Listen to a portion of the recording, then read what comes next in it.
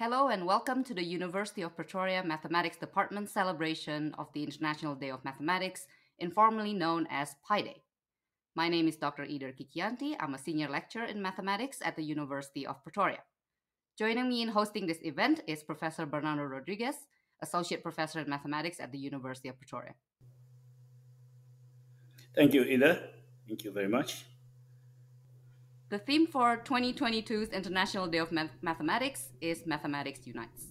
For this celebration, we will have a conversation with Professor Loyiso Nongxa, who is currently one of the vice presidents of the International Mathematical Union.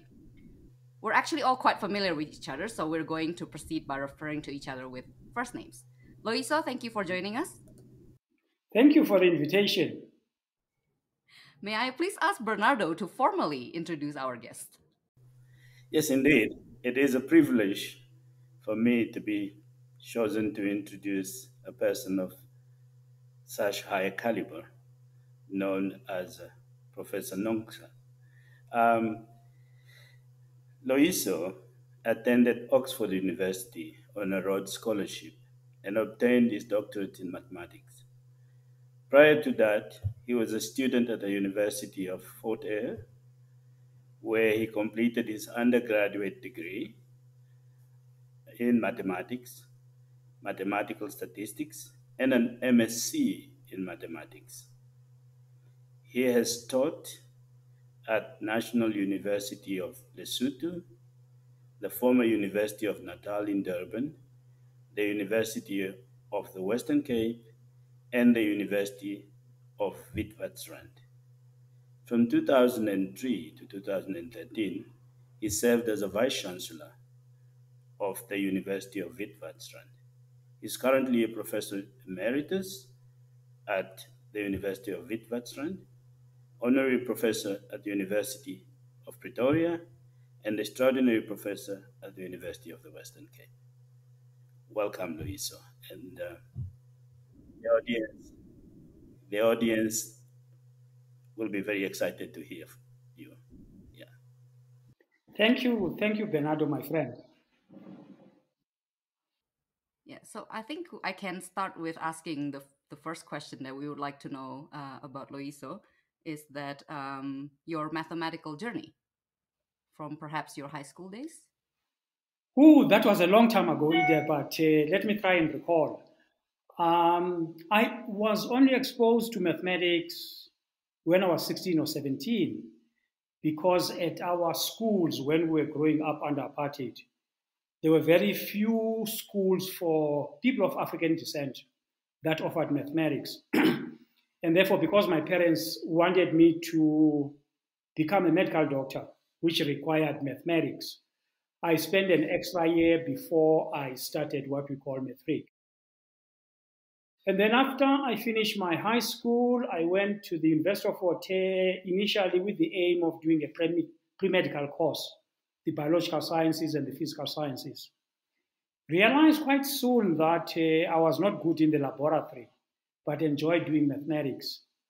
And then gave up this dream of being a medical doctor and decided to major in mathematics and statistics.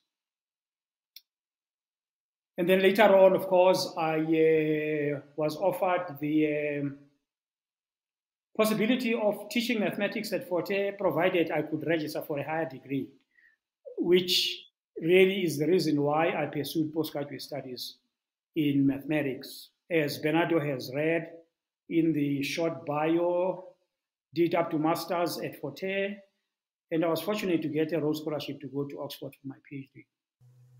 Was that really simply being fortunate, or you had the aptitude? Well, I don't want to say that, but it is true. The Rhodes Scholarship was something that we didn't know about as Black people, as Africans. And I became aware of it because somebody from Rhodes University encouraged me to apply. And it's also a very competitive scholarship. And there had never been any person that looks like me who got the scholarship. So I was lucky that I was at the right place at the right time. Were you the first person, Loyiso? Yes, I was the first Black South African to get a Rhodes Scholarship. That's what I meant. Yes. Okay, that's fantastic. And was it difficult to? Were there difficulties? Is what I'm trying to ask. Going to the UK for a person like you in that time. It was very difficult. This is round about the time I went to Oxford in 1978. That's a long time ago, more than 40 years ago. And people who are familiar with South African history is that the South African apartheid regime declared certain homelands, independent homelands. So the area where I was born and grew up became an independent state in 1977. So that meant that I was stripped of my South African citizenship. So the first thing was travel documents to go to the UK because these independent states were not recognized by anybody else. So that was the first problem. And of course, when I got there, I couldn't travel around, go to the continent and attend seminars or workshops and so on. I was just restricted to the UK. And the third difficulty I faced is that my training in mathematics, putting it mildly, was inadequate for me to pursue PhD studies at Oxford because there was a big gap of work that I had not been exposed to. So it took me a while to catch up with what other people were already familiar with. Yeah, even though you already had a master's degree at that point, correct? That's true. And over and above that is that unlike these days where somebody doing a master's degree in South Africa would do research, I did some coursework for my master's. So I could say that in terms of my knowledge base, in terms of the breadth of things that I had been exposed to, I could say that it was wider than what current students who are doing MSCs are exposed to. Well, I do remember bits of this story that you've told me in the past. Yeah. And one part of this story that I would never forget is that your encounter at Oxford with Peter Neumann, the late Peter Neumann, and your surprises by knowing that people like Martin Liebeck knew so much algebra compared to what you knew, and they were so far advanced in comparison to you. Can you comment a bit on that? Yeah, exactly. I mean, as you probably remember, during that time there was that global project of classifying finite simple groups, and Oxford University was one of the major centers for that kind of research. So there were many people doing group theory. In fact, we even had a junior algebra seminar for PhD students doing group theory. And my supervisor encouraged me, of course, to attend this. And there I was sitting with these guys, Martin Liebeck, Christian Ronse, Jeffrey Robinson. You might know of him. That is correct. And so on. And they were talking about things that I'd never heard of. And you can imagine how frustrating that could be, that your fellow PhD students know so much than you do. And there was a time when I kind of withdrew and ducked these junior seminars because I didn't want to expose my ignorance. Yeah. Well, these are parts of the journey of learning. And I think it does happen to anyone that comes from a different latitude. These things do happen to almost everyone that comes from different places, having been exposed to different systems. Yeah. With regards to your managerial contribution, your management contribution, let me put it that way, do you think that you've become a manager too soon in your life? Would you have possibly looked at this in a more different light if you had done it much later? There's an element of truth in that. I became a deputy vice-chancellor, even a vice-chancellor, before I turned 50, in my 40s. And because of the nature of the job that 60%, 70% of the time you are in meetings. And of course, mathematics being a discipline, research, you do it in your head. You have to concentrate on a problem. It's not like an experimental field where you can try things in the lab, see how it goes, and so on. Now, if you are in meetings, you cannot concentrate and think about how am I going to tackle that problem. So in fact, after I published all the work that I was working on before I became a vice-chancellor, I took a conscious decision to stop doing research in mathematics. And therefore, coming back to your question, I do look back on the 15 years or so, 13 to 15 years that I was in management, and I didn't do any research. What kind of contribution I could have made during that time. But of course, one cannot reverse time and think about, oh, if only. I did enjoy being a manager. It was fun, but tough. Yeah, perhaps some of our audiences probably didn't know your managerial career, so to say. Maybe could you just give a brief overview of this university management career that you had?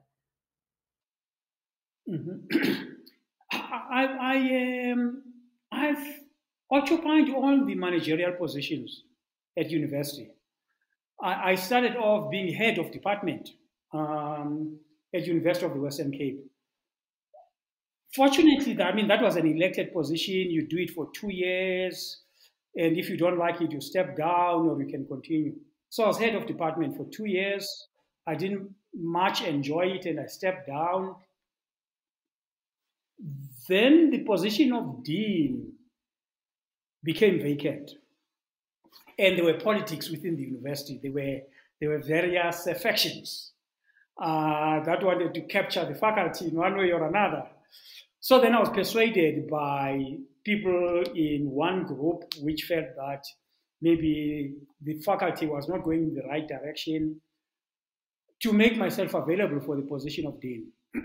Again, this was an elected position. It was not advertised. So your peers would vote as to whether they want Professor X or Professor Y.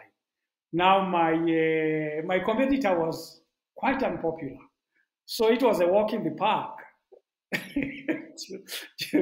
be elected. So I did that for 2 years. And in my second year, I was approached by the chair of council at Wits, who happened to be a very good friend of mine, to apply for position of Deputy Vice-Chancellor Research. Now, moving from University of the Western Cape, having been educated at Fort Hare, Wits being one of the top universities, this was really a daunting task. I said, no, I can't do it. But he persisted.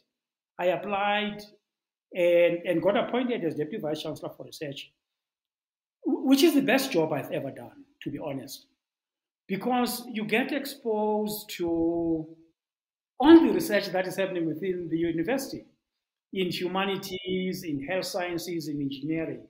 So you become a jack of all trades, know a little bit of many things, but not in depth. But you can have a conversation about these topics. And that has stayed with me because I'm really intellectually curious about many things. And you can understand why I'm so against specialization. Anyway, I did that job for 2 years.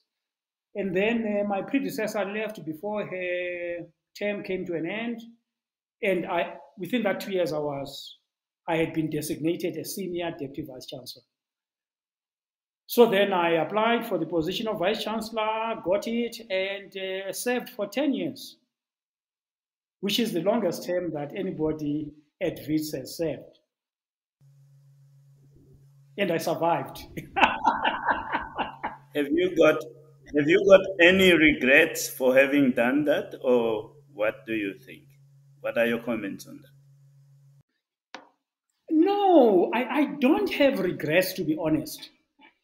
In the sense that if I'm honest with myself, even if I continue doing research I don't think I would have made the significant contributions that deep down I feel I was capable of. Two reasons for this. One, of course, is the isolation in South Africa.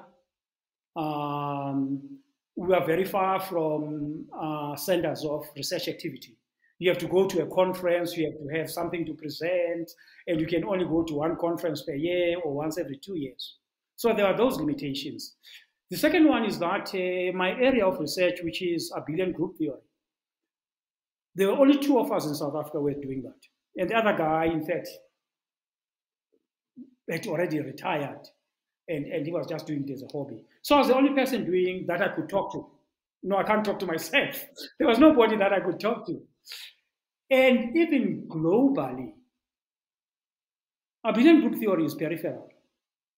It's not a mainstream area of research. So yeah, I mean, I would have continued proving theorems and probably published. But the thing that I would have been proud of is making something that I felt was significant. I think in management, there are a number of things I'm proud of, which we achieved during my time at Wits. Yeah, in fact, I'm proud of the fact that I lobbied for the Center of Excellence in Mathematics and Statistics, if you recall. I was going around the world saying that we want to have the Center of Excellence. Will you partner with us? And now we have it. So that's something I'm very proud of, and others as well that I can't go into detail about. Yes, I do remember this, and I was part of this conversation in the country for a while. And that's one achievement that I have been a witness of. And if you'll allow me to join you to be proud of, then but there's one other achievement. And I know that you're a very humble person. You may not want to comment too much on it, but I think given the circumstances, you may want to spell it out a little bit. And this is with regards to your contribution in fundraising, one, your contribution in bringing about awareness to young researchers in the importance of mathematics, and also, very importantly, the demystification of mathematics. And I think in these three chapters, you have done a great service to mathematics in South Africa. We really owe you a great deal. I second that. Yeah. Thank you, Bernard and Ida. No, I mean, yeah, thank you very much. It's in fact, sorry, I mean, the people I'm talking with trying to, of course, raise money. Raising money is fun because you tell a story which is persuasive. And talking about the importance of mathematics, if you love mathematics like the three of us do, it's really something that energizes you. So I've had 2 or 3 meetings with these people. And I start off, I think on all 3 occasions, I start off by saying, let me remind you that I'm parochial about mathematics. And they say, yeah, Loyiso, you have said that already. It's just something that, yeah, especially over the last 5, 10 years, it's just something that it drives me. Yeah, there's so many projects that are funded at the moment, thanks to you, or even in the past. And I'm involved in one of the projects that that you were involved in. So yeah, I think Bernardo was absolutely right that one of the big contributions you made was fundraising, and this is very important, I think, for mathematics in this country, that we need a lot of support. Yeah. But Loyiso, if I may, coming back to your days at Oxford, I don't know if you want to share this, but I remember you telling me this story that, well, twofold the question. Well, maybe one, I want to ask a positive note, maybe something that you remember very fondly from your days in Oxford. And then number 2, I remember you mentioned to me about your difficulty in traveling, going out of the UK, for instance, to travel as a PhD student attending conferences. Could you maybe comment on those? I think one of the lasting impressions for me about Oxford, impression is not the right term, but it's appreciating the importance for young research students of being part of a network, activities, people coming and going, which very few South African universities possibly have that environment. It's an environment that in the tea room, you can learn about things that are outside your area of research.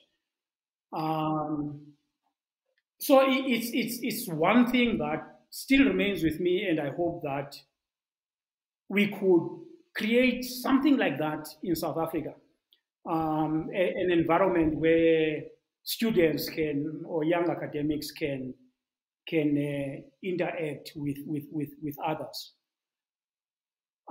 Your second question is something that I alluded to earlier on in the introduction, that when I got the Rhodes Scholarship, I was stripped of South African citizenship.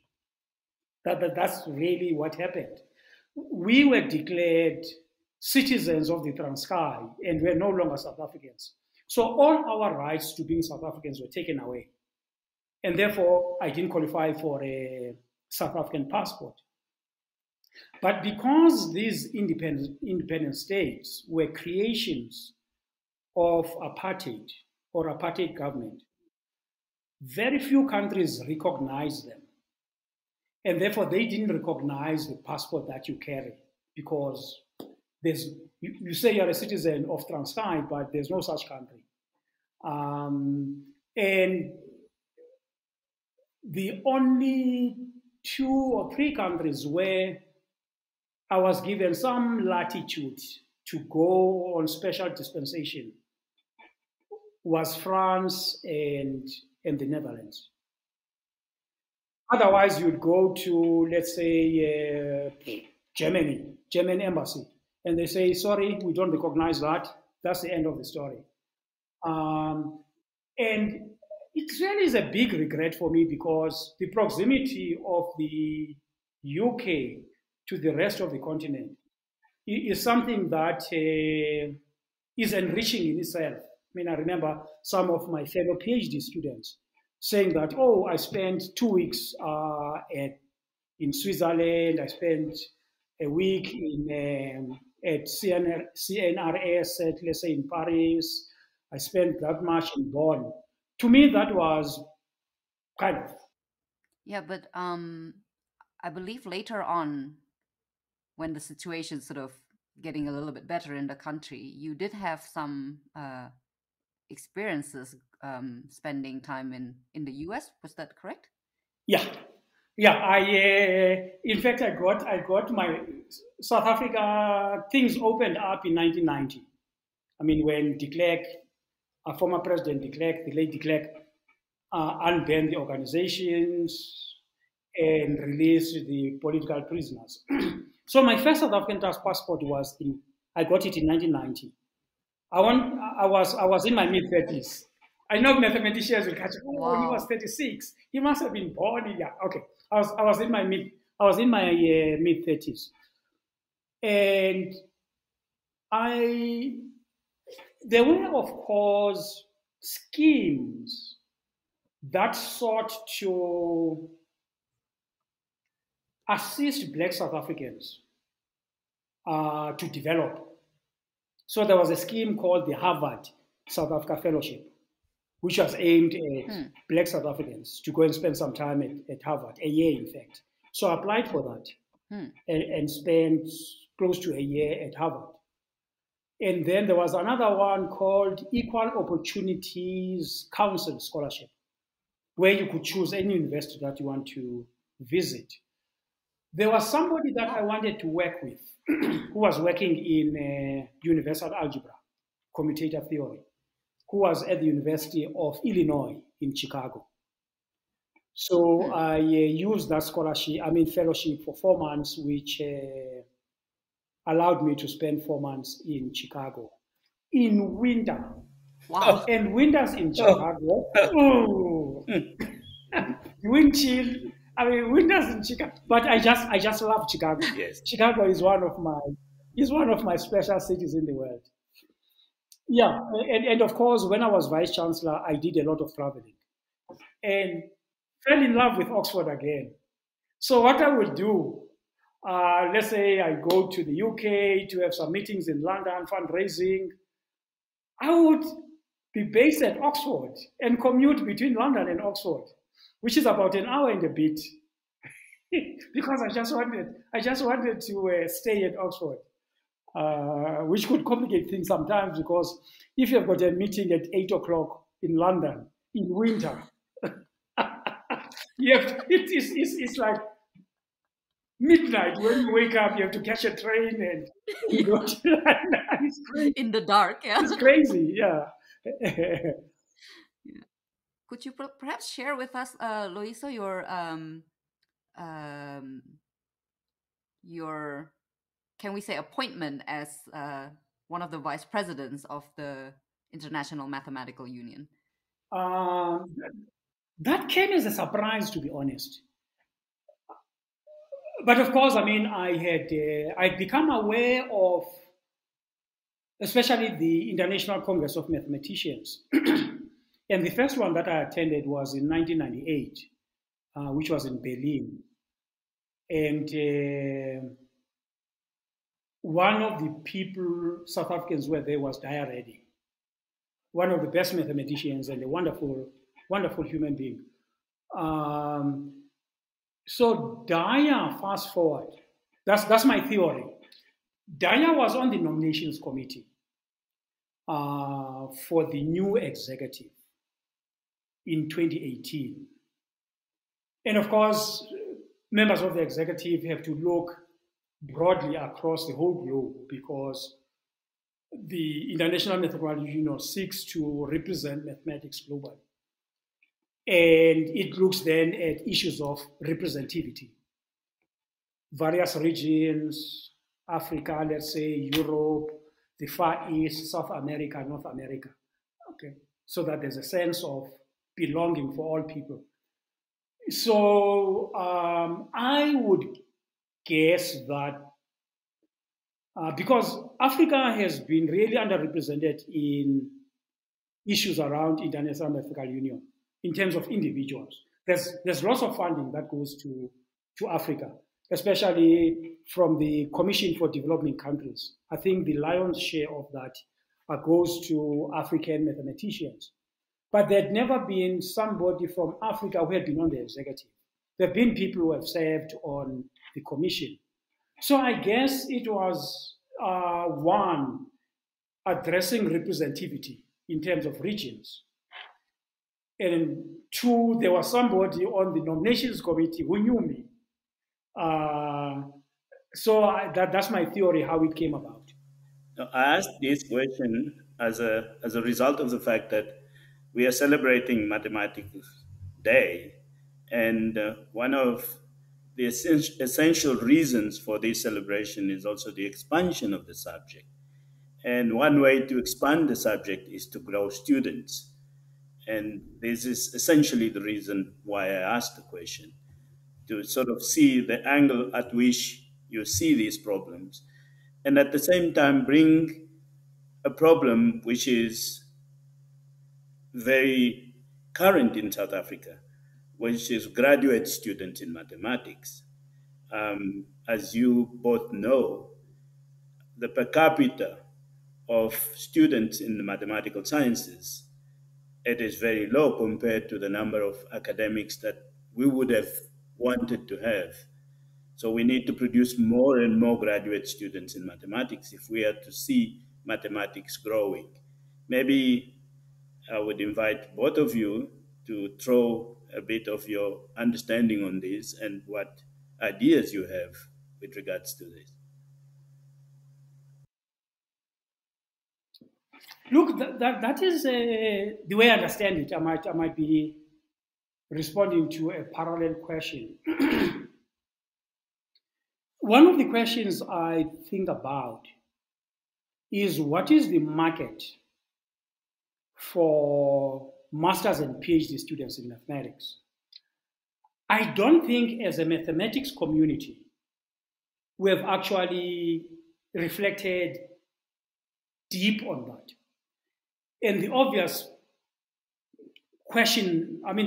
answer, that comes to mind for most of us is that they will become academics. But now there are a limited number of positions at universities, and there are young people who are occupying those positions. So, and the turnover is small. In fact, this afternoon, I have got this group of early career academics in the Pathways to a Successful Career. We met for the first time today. It's a year-long program. And the theme was planning your career. Don't wait for things to happen. Make things happen. Right? So I asked them this question: how we know that to be evaluated, to be promoted, you need a portfolio where you show that you supervise students. Okay? So I asked them how do they recruit students, and what do they say to make a career in mathematics attractive? So for me, that is one of the things I would like to hear us talk about. Other than being an academic, somebody with what is attractive that they can do? Yeah, that is a good point. I think there was a book that I came across, I believe, Mathematical Association of America, maybe the ones that published this book. It's called 101 Careers in Mathematics. Yes, it's the Mathematical Association of America, yes. Yeah, and you go through these stories. So it's basically a collection of stories of people with some degree in mathematics, maybe undergraduate or postgraduate, and the kind of work that they had. And this market, I think at the moment in South Africa, is either non-existent, or we, as a community, as you said, we haven't really thought about it. We haven't equipped our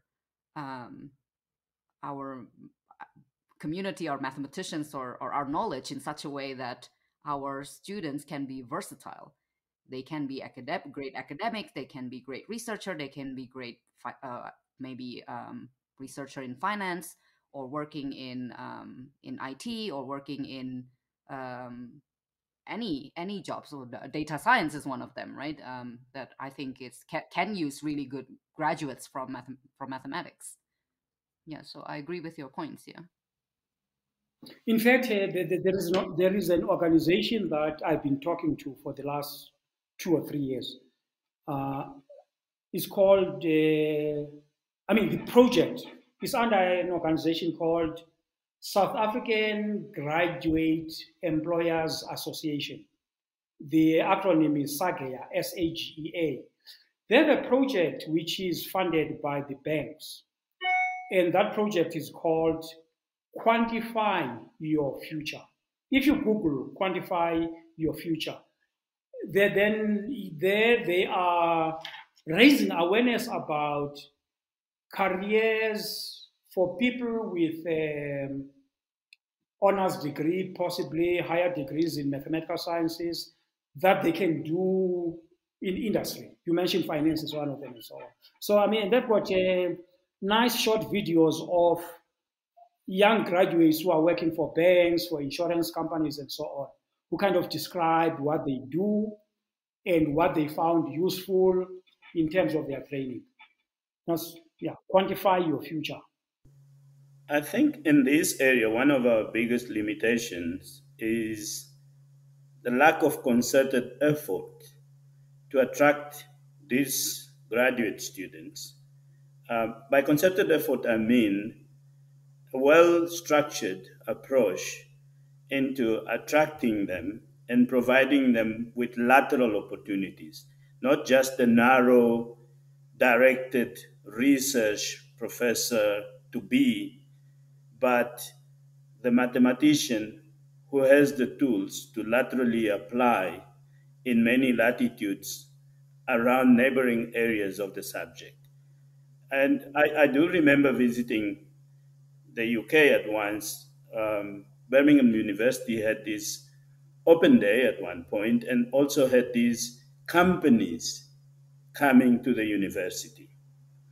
And many companies in the areas of statistics, uh, bioinformatics would recruit and they would target specifically mathematics students with an aggregate in statistics and a concentration in applied mathematics.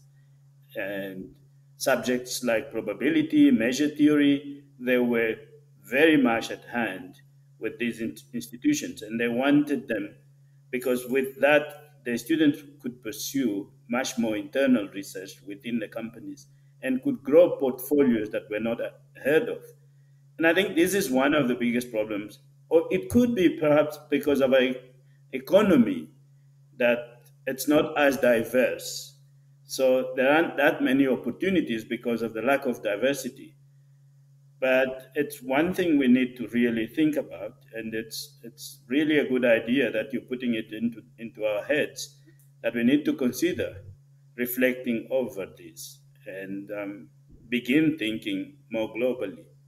Maybe not as academics, but maybe as practitioners that can help society move towards that direction. Mhm. In fact, as you were talking, I remembered something. We have the South African Mathematics Foundation that also is looking at those questions. I think maybe much more than we do. And the executive director is somebody who's very energetic, Kirsten Jordan. She's a wonderful person to kind of talk about what we can do, but that is one of the things that they focus on. So, Loyiso, I want to bring up that we currently are collaborating on a big project. We are looking into the, so to say, from the historical context of publications that coming out of mathematicians based in South Africa and the students trained in South Africa and amongst other things. So we've had many conversations about this, but I think perhaps some of these conversations can be shared. And one of them that I wanted to ask you to comment on maybe is that where do you see we are now as a mathematical community, and where do you hope to see South African mathematical community going in the future? Ooh, that's a difficult question.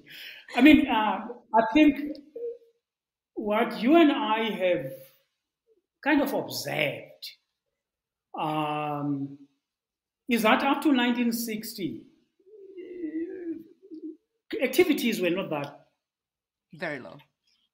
Yeah, there were very few people doing research, but then there's this period from, let's say, 1961 onwards. Maybe you can say, let's say, up to the introduction of the NRF rating. The 80s. Yeah, most of the areas that people are working in now seem to have started during that 25-year period. In terms of being areas of strength, your topology, your mathematical physics, your algebra, although things have changed somewhat. There was ring theory, and then Jamshed came and worked with people on finite groups and applications, the kind of work that Bernardo does, topology, and so on. Now, I think we will do more on this, but I think their origins is just after 1960. So you see that, for instance, the manuscript that we have been talking about of the last 10 years, what has the landscape looked like? We found that the areas that are active in South Africa now kind of evolved around the 60s, 70s, 80s. But these are still areas of strength. So we suggest that there's been very little variety, if one can call it that, or new areas of study I mean, there's been new mathematics within those areas, but very few new areas of study. So I hope that we can find a way of incubating new areas of study. Not for its own sake, but I think Peter Sanak talked about mainstream. These are not mainstream topics. People will fight with me when I talk about mainstream topics. What are those? I'm not going to say. We can find a way to do that. Because the people are active in research, supervise students who finish PhDs and become academics in the same areas. So it's possible then that unless we consciously look at where are the gaps, how can we fill those gaps, I can see in the next 10 years the landscape looking the same. Yeah. People doing differential equations, fluid dynamics, topology, and so on. Yeah, I think what it is, I mean, sorry, I have to say this. It's a fascinating. Both of us are not historians. No. which is kind of feel guilty. Yes. There's somebody doing research in history, but they have not done a single course in history. But it's fascinating. I mean, for instance, one of the things that it's looking at who are the black people who did their PhDs in mathematics. Yeah. And what inspired them to do that despite all these obstacles that we talked about earlier on. Yes. You can also, I mean, I'm sure that we look at the women pioneers in mathematics. We know that there's only been one female who has been A-rated in mathematics. One. Why is that? Okay, so it's a fascinating. I mean, there's so many things that we are going to do, which excite me. Yeah, same here. Yeah. Yeah. So to recap, basically, what we've noticed is that the landscape did not change much, and we worry that it will not change much. But what we would like is to have more diversity, obviously, of not just in terms of gender, in terms of race, but also in terms of the kind of mathematics that we do, more in line with the global mathematics, or what people are interested in other places. Yeah. But I was going to pitch in for some other reason. And the reason why I wanted to make a brief comment was with regards to one thing Loyiso mentioned, the COE birth. The birth of the COE, or Center of Excellence, in the case of mathematics, is a Center of Excellence for Mathematics and Statistical Sciences. It's been a long road, and the main idea really was not the Center of Excellence. It was more, we were thinking of a mathematics institute that could be started at Wits. And I'm very worried that because you're no longer at Wits, as in the capacity of a manager, a person who makes decisions, I fear that this institute may not see the light of the day. And this would be one of the biggest frustrations I would have, because it would be an attracting pole for people to work and to bring the so-called knowledge that's scattered around, that we can bring together and have a point, as you said, where young up-and-coming researchers can walk in the corridor and ask questions and feel at home doing mathematics at an environment where they feel they can do something. And the Mathematics Institute for me was the birth of that environment. Yeah. No, I agree with you. I mean, it's one of my dreams, really, that somehow we can work towards that. we need money, and money now is scarce. But some people say that for good projects, there is money. And of course, I think if we can bring together the existing entities, maybe in a federal structure, that would be a start.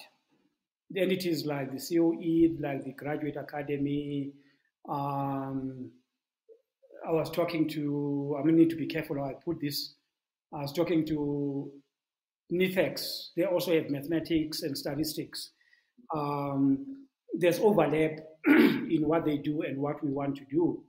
So, yeah, it also requires people who share the same vision about there's the end goal. South Africa needs a National Institute for Mathematical Sciences.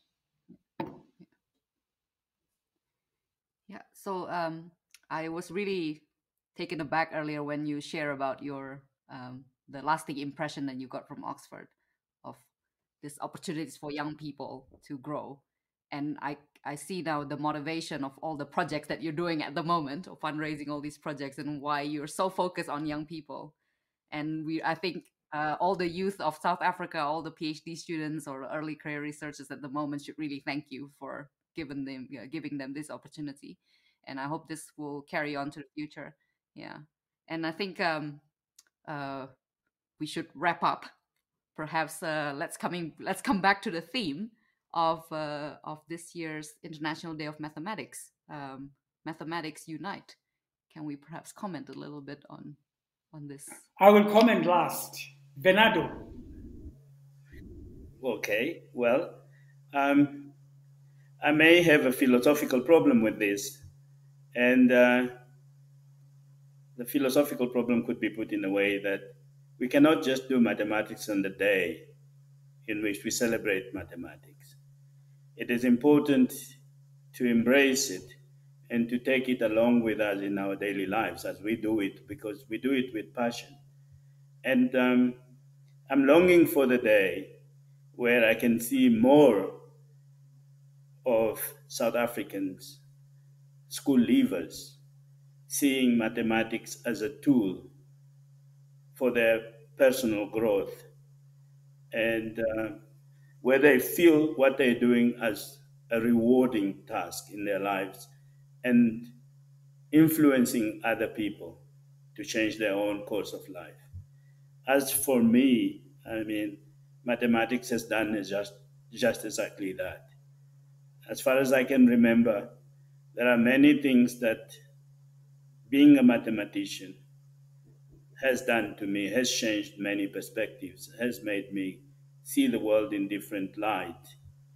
And I don't know, maybe I'm biased to the extent of being a professional in the subject, but there are many opportunities that I don't think I would have had if I had pursued a different path in my academic development.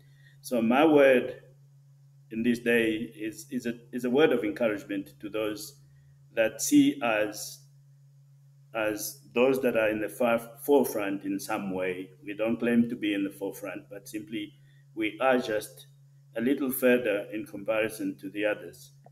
That they should pursue this subject with passion, and they should be able to bring empathy to the subject on the one hand, but on the other hand, also be able to motivate others, bring enthusiasm to the subject. Mathematics is not just about numbers and arithmetics, it's a way of life. It is exactly a form of being. And this would be my little way of saying I feel very thankful to mathematics for having made me the individual and possibly contributed to society that I have become. Yeah, from my side, probably I'll be repeating in different words what Bernardo has said. Mathematics is a global language. And from that observation only, one can appreciate this unity that it brings about, that somebody could be from North Africa, could be from South America, from the UK, from Russia, from Australia. If that person is a mathematician, there's an affinity that you share with that person. You speak the same language. You care about the same problems, similar problems. You don't question solutions. I mean, solutions are solutions. It doesn't matter whether the person politically you don't agree with them. So it's a language that unifies strangers as long as they do mathematics. Everywhere I've been to, and everybody that I've come across who is a mathematician, there's this passion that you feel that you share with that person. And again, there's this sense of sisterhood and brotherhood that you share with somebody who could be a complete stranger, but you look at that person, you hear them speak, and then you know that you have something in common with them. And of course, I mean, when one looks at applications of mathematics, it's no longer just restricted to the natural sciences. Mathematics has found its way into the social sciences, into the humanities. I mean, in linguistics, you look at the frequency of certain letters, and people conclude that this text cannot have been written by Shakespeare, and so on. So it has managed to find its way in many areas. Of course, it has found its way in areas where it has caused some harm. So I should say this, like financial mathematics, the crisis that happened in 2008. Well, I mean, it's because there were certain aspects that they didn't quite understand the mathematics behind it. So yeah, for me, it really it does.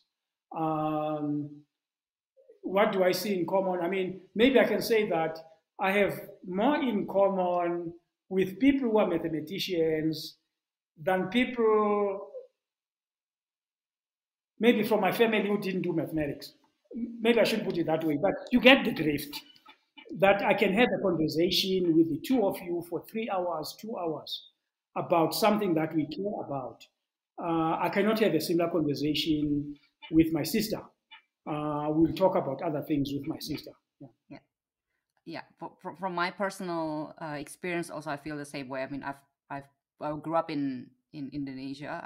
I lived in Australia for a little bit before relocating here, and then the mathematics, of course, never change. You just move places, and you always feel whenever there's a community of mathematicians, you feel that this is your home, even though if you look at the cultural background, it's probably not the same and so on.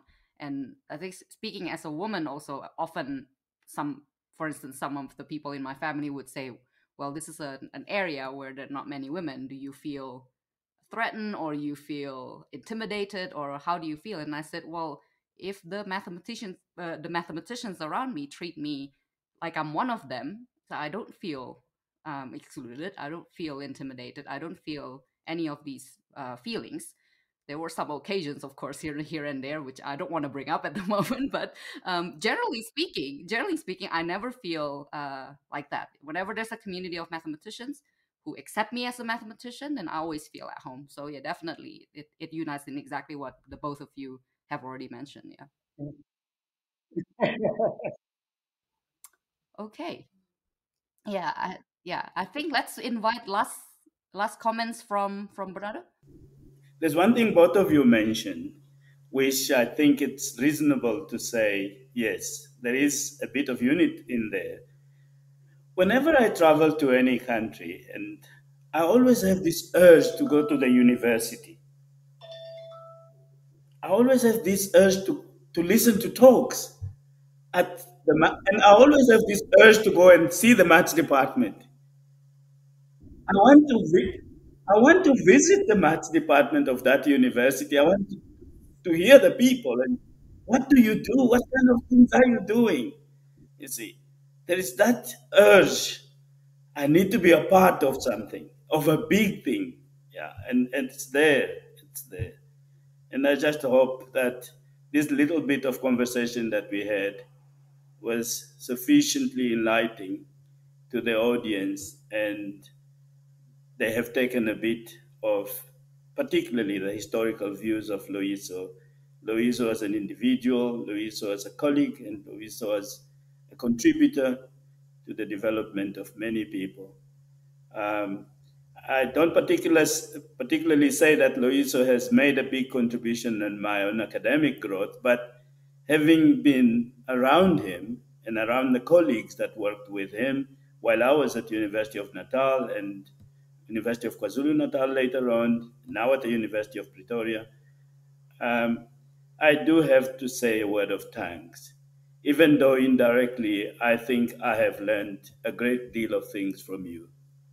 Even though sometimes I'm Thank you. very stubborn, as you say, but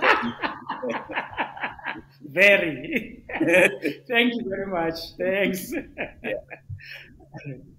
Yeah, I would extend the same thank you as well, Luiso. First of all, for joining us for today's conversation. And I've only known you for a short time, but I really enjoy our collaboration. I think we've learned a lot about each other, about our project especially. I'm also very excited um, by this project. And yeah, probably let's invite one last comment from you, maybe if there's anything you want to say. No, not really. I mean, as already said, that it's become. I said when Bernard was talking that he's addicted to mathematics, and I related a similar story that I've become so parochial that yes, said that where can I make a difference? Where can I? And for me, there's no other area other than Yeah. mathematics. Yeah. Thank you. Okay. Thank you very much. Yeah. Thank you to Loiso. Thank you to Bernardo as well. And I hope everybody listening to today's program will learn something from us, learn something from our conversation. And yeah, happy International Mathematics Day. Bye bye.